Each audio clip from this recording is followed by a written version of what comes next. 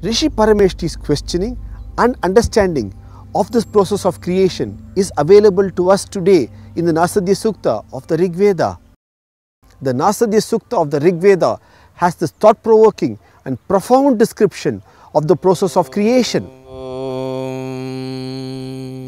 Nasada asit no sada asit tadanin nasit rajano jo ma parojat kimavare vahkuhakasya mannam bhakima asit kahananga bhiram.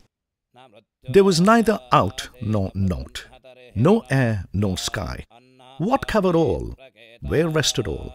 A void enwrapped. Who knows from whence this vast creation arose? No gods had been born. Who then can ever the truth disclose? Whence sprang the world, whether framed by hand divine or no? Lord in heaven alone can tell, if even he can show. A very true and poignant observation indeed. It brings out a few facets of the Veda. One, it has asked the most sublime of questions and looked for answers.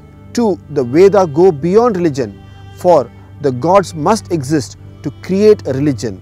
In the case of the Veda, it speaks of a stage when the gods themselves may not have existed. So the Veda is not a religious text but a scientific treatise. Rishi Parameshti, after having asked these questions, then goes on to explain the subsequent stages in the process of creation in the Nasadiya Sukta of the Rig Veda.